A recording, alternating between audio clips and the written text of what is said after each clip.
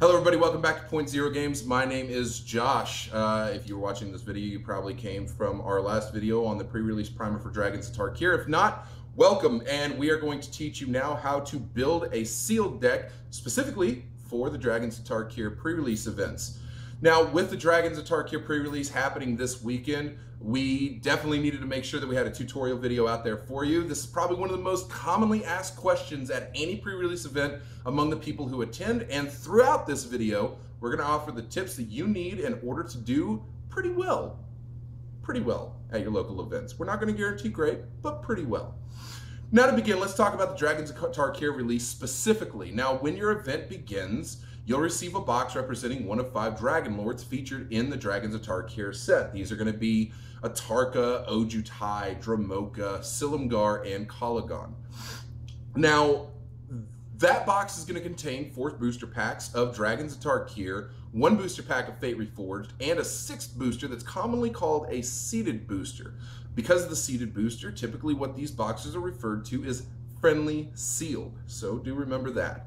Now, the seeded booster is going to feature cards that are going to be within a color scheme of whatever Dragon Lord box you've received. For instance, Dramoka is a green-white dragon, therefore your seeded booster will contain green and white cards. You'll also get the promo card for the event inside of this, and that could be one of multiple different cards. Now, at most events, you'll be allowed to trade the boxes with someone else to try and get a specific color scheme that you're wanting. However, that's not necessarily always true. There are some venues that don't do this, and if they don't freak out too bad. You'll be all right. Don't worry. You get 4 packs of Dragons of Tarkir and a seeded booster. You're getting a lot of product for your money, all right? Now, once you have your box, your venue's typically going to give you an allotted amount of time in order to build a deck with the cards that you've unpacked from your pre-release box. Usually that's going to be somewhere around 20 minutes. Some places will do 15, some places will do 25. So it's a bit lenient, but 20 is a general average time that you'll end up getting. Now, these are the only cards that you're going to be allowed to use in your sealed deck, save for the basic lands, which typically your venue will provide on a separate table somewhere else. Now, you have your cards unpacked, and the big question arises. How many cards should my deck be? How many lands should I run? How many colors should I use in my deck? What colors should I use in my deck? What should my deck be built with? Let's tackle that one by one, going from the easiest to the hardest. I don't know why I put the hardest at the bottom, because you hit rock bottom hard. Patrick smiled. He's holding my script.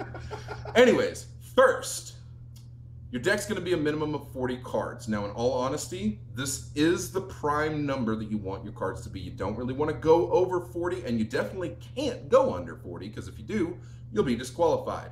Now, as for adding anything beyond that, it's just throwing away your balance. You need to try and have consistency overall, and since you're most likely only going to be getting 1 or 2 copies of any given card, 40 card helps with the overall consistency of your draws.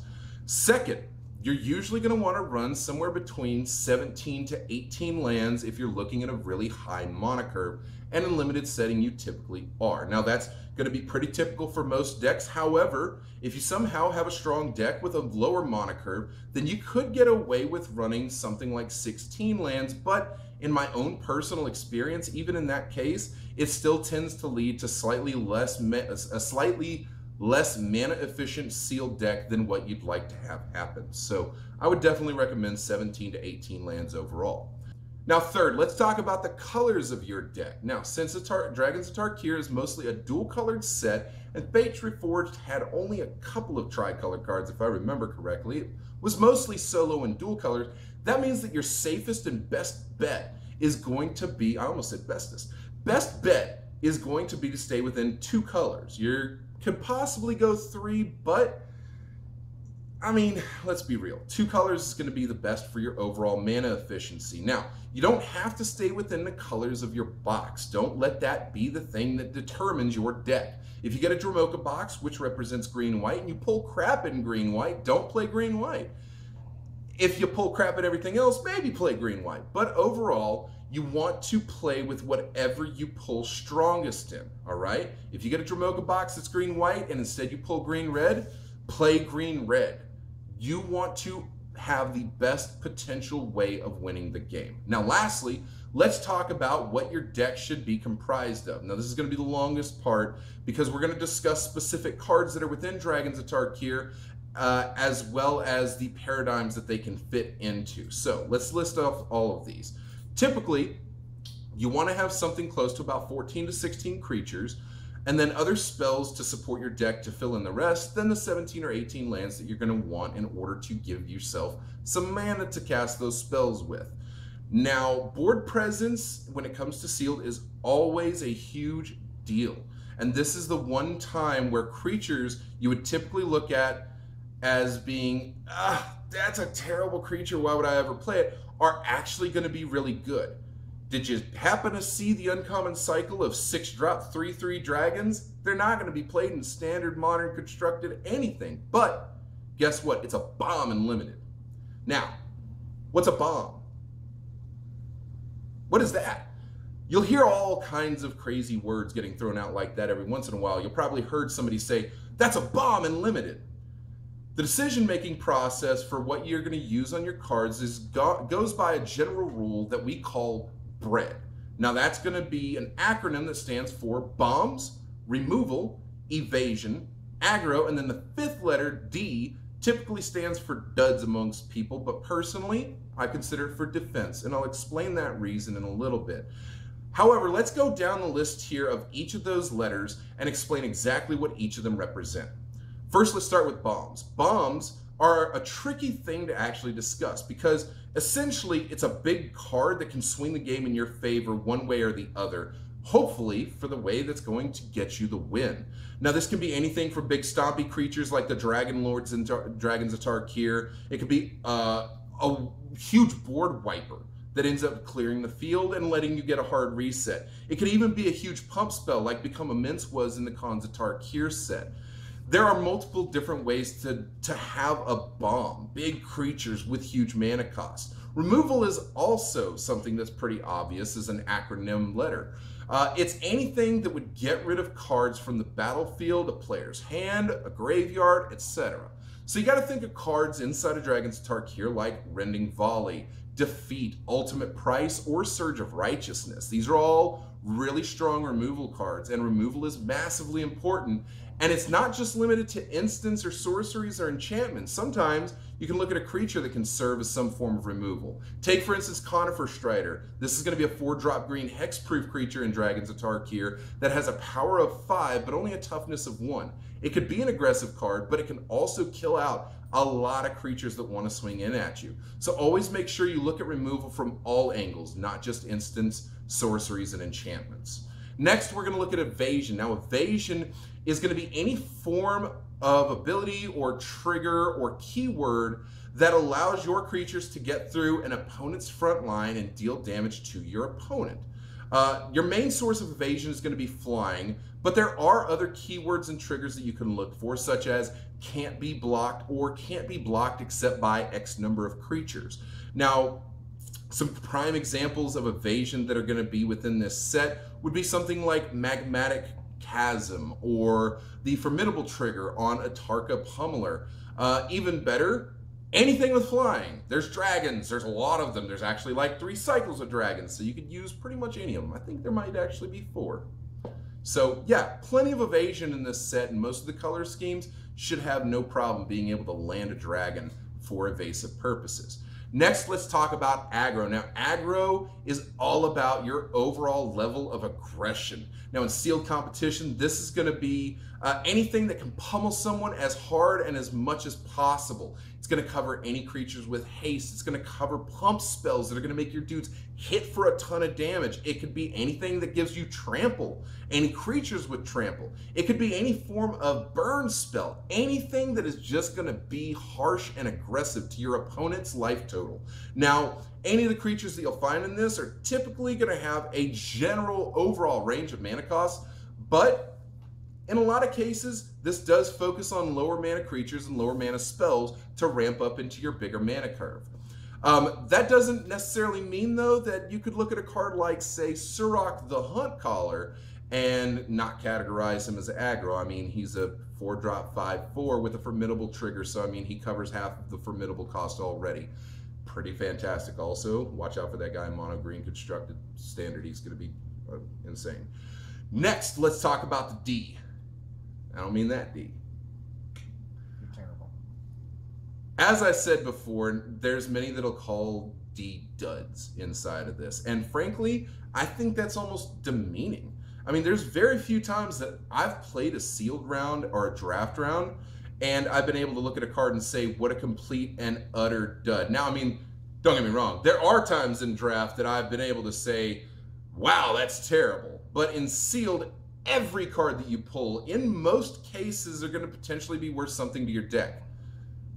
I mean, unless your name is Meandering Tower Shell or your Time Warp version, Wandering Tomb Shell. Those were pretty bad cards. Nobody plays them. Nope. Ever. Nope. Anyways, instead, I look at D and I call it defense. Here's why. Because in a game, you can have all kinds of aggression, but sometimes you just need a wall to stop people from hitting your face. And in turn, this is going to include anything that ranges from counter spells to death touch, fogs, and creatures with fat asses. I mean, if it's got 6 on the ass, it could be good, you know? So you're going to look at cards like Yukad Cobra. I think that's how you pronounce it. Yukad Cobra. He's a 2/5 with Death Touch for 4. He's pretty good. You've got Contradict. You've got the Karsi Deceiver. And crap, now that I think about it, Wandering Tomb Shell is a 1/6. He's actually a really defensive card. He might actually be good in a sealed match. That's troubling. A little bit. Especially since there's like a 1 or a 2 drop that gives Death Touch. Okay, so maybe Wandering Tomb Shell, not the worst card that you could ever draw. Now, you'll also have things like Hexproof or protection from creatures or colors of any type that can end up being really strong. So things like Glint and Dragon Hunter. Especially Dragon Hunter. He's a 1-drop white creature with protection from dragons and reach. That's stupid! In a sealed environment, if you pull Dragon Hunter, he should immediately be in your deck. Like, I don't even care if you're playing white. Put a couple of planes in and play that guy. He's fantastic. You kind of need to do that. Anyways, this is just a way of saying this is going to keep you from losing things. This is going to give you a way to keep from taking lethal damage. So now that we've got each of those out of the way, let's take a look at the cards and let's find some synergies between them, because that's the way that you want to build your sealed deck. Does this work with that? How does this work here?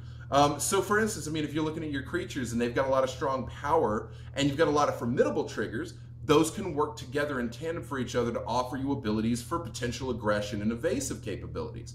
Meanwhile, if you're looking at something like a white deck that has a lot of bolster capabilities and you've got some decent creatures over here with evasion, that could potentially be a way to go also. So you definitely do want to make sure that your synergies are in line. Now, if you have a lot of low-end creatures and a lot of pump spells, you could potentially end up making a really fast aggro deck that makes dudes really big, really fast, and maybe end your rounds pretty quick. So in the end, the deck is going to be built based on whatever strengths you find within the 2 colors that you end up deciding to play. Just remember to play within colors that you have strong pulls in, and not necessarily just because you got this super cool promo card that you feel needs to be the crux of your deck. That's not how sealed works, guys. So make sure that you stray away from that. Next, we're going to talk about sideboard. As far as the sideboard is concerned, that really ends up depending on your venue in a lot of ways. Now, there are some places that have rules for a limited sideboard, while there's others that will say any card that you've packed is a sideboard card. You can put any of those into the sideboard if you want. There's even places that will actually let you switch cards out in the middle of the tournament, you know, so that way you can try and make your deck a little bit stronger. Talk to your venue, find out what the rules are for those types of things. Now, I typically like to keep about 5 to 7 cards off to the side as a sideboard, just to make sure that I can fill spots that I need taken care of against certain color combos. And in particular, it means that I have more synergy towards my deck because I've particularly picked those cards for what my deck is doing. Now, it's also good practice to get into to have this limited sideboard, and it's going to help you understand more cards as well as increase your chances of winning.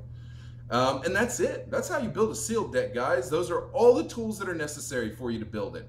You guys should be doing great on the pre-release event with this advice. The only other things that I could honestly recommend to you would be to bring some sleeves. About 50 is usually good enough, so that way you can sleeve your cards up, make sure they don't get all dirty and nasty. You don't know where the other guy's hands have been. You know, just, you know, safe stuff. You might pull a Narset that you don't want getting oilied up, all right? Also, another thing that you should do is go check out any given website that has all of the cards released. All the cards have been spoiled already.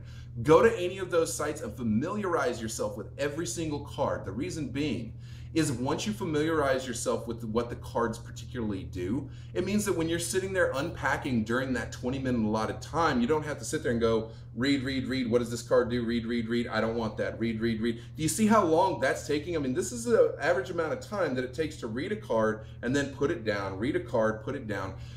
Familiarize yourself with this stuff, familiarize yourself with the names, because you're going to be playing them in standard and modern anyways, so you might as well go ahead and do that, so that way you can make sure that you can just burn through those cards as fast as possible. So bring some sleeves, familiarize yourself with everything, and beyond that, just make sure that you look at your land base, count your mana base. That's a huge thing. If you've got a lot of double costs, make sure that you've got the right amount of mana to ensure that you can cast anything that you need to. That's all the time that we've got. Hopefully this video was helpful for you. Share it with your friends who are going to be joining the pre-release events. I hope everybody ends up doing incredibly well. Leave us a comment in the bottom after the pre-release. Let us know what you guys pulled. You know, that's it. You know, like, share, comment, subscribe. I got nothing else. I'm ready. I'm psyched. I'm probably not playing. I'll probably be in Temple. We'll see what happens. He's not ready. He's going to lose. It's going to be hilarious. That might end up happening. On behalf of myself and Mr. Patrick, this is Point Zero Games. You guys have a fantastic day.